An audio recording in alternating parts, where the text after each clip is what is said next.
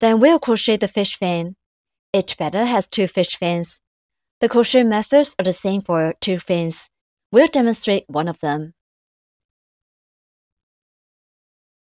Take out the corresponding yarn.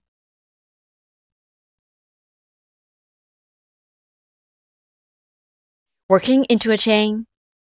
First, make a slip knot in this way.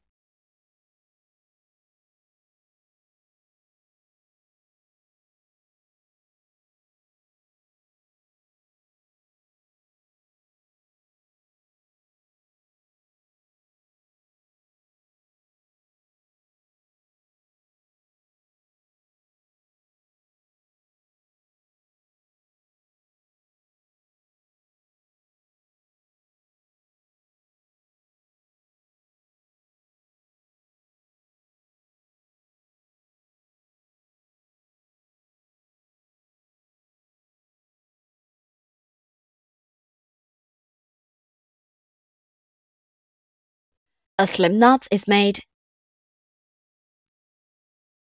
Insert hook into the loop.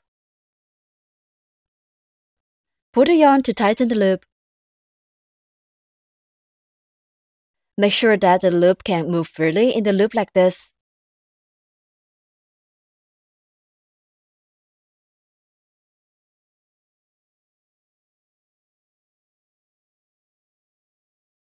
Wrap the yarn around your little finger, and then bring it up to index finger. Pinch the yarn tail with the thumb and middle finger.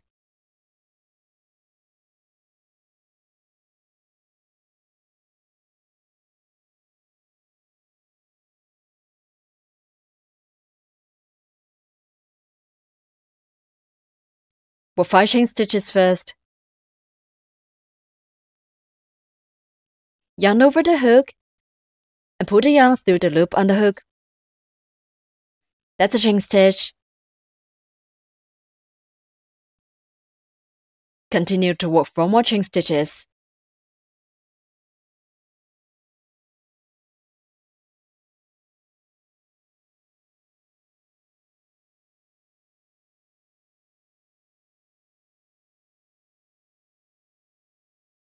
Five chain stitches are done. 5 V shapes stand for 5 chain stitches. Then we work through the left loops of the chain.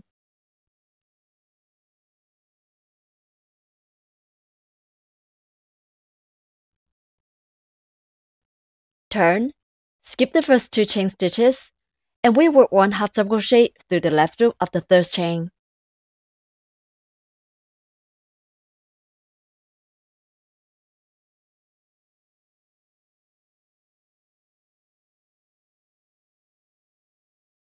Yarn over the hook first. Insert hook into the left loops of the third chain.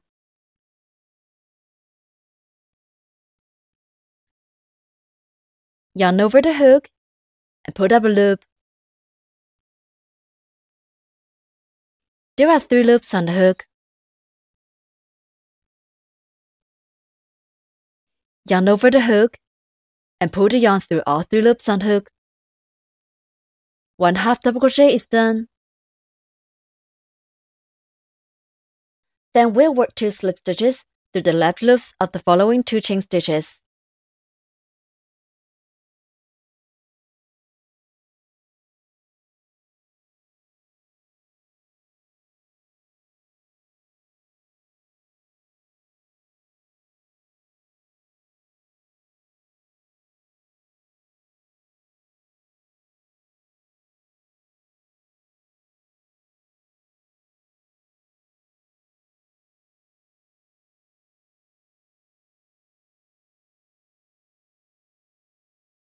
Two slip stitches are done. Stretch the loop and remove the hook. Break yarn, leaving a long yarn tail for sewing, and pull the yarn tail out. These 2 yarn tails are left for sewing later.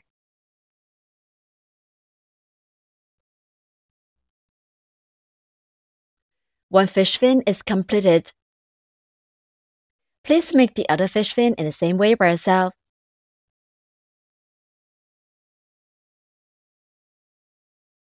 2 fish fins are completed.